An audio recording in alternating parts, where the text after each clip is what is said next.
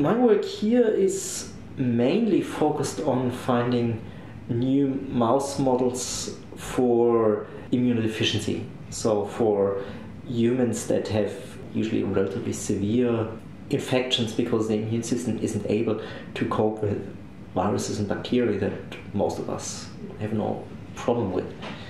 And over the last probably 20, 30 years, huge progress has been made in this area, but still it is not really clear what genes, what molecules are important for the cells of our immune system to really be developing in a way and being activated in a way that provides an effective protection against infections. Our main experiment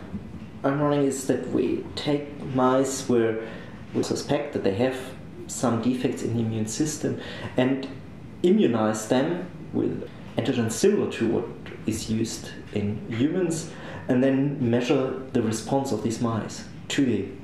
immunization. Then we look for those that don't have a normal response and try to investigate why they don't have it. If we find something there, we then try to relate that back to humans by looking if similar genetic defects also occur in humans that have diseases of the immune system. And the long-term aim of that is, of course, not only to understand why some humans have severe immunodeficiencies, but also to come up with new strategies to protect those with severe immune defects, or to design vaccines that specifically activate cellular processes that are important for generating a good immune response, and hopefully by doing that be able to develop vaccines against diseases where we can't do that at the moment. We've identified two new genes that were previously not known to be in any way important for the immune system, and